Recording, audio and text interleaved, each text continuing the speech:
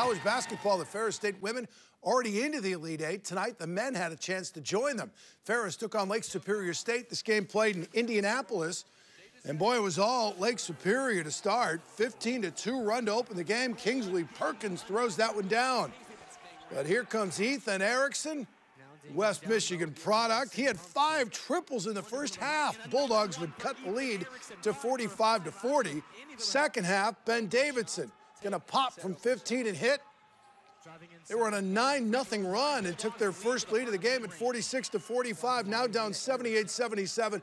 Ethan Erickson shakes off the defender, hits the clutch three-pointer, and Ferris State goes on to win it 86-81. They're headed to the Elite Eight on the ice.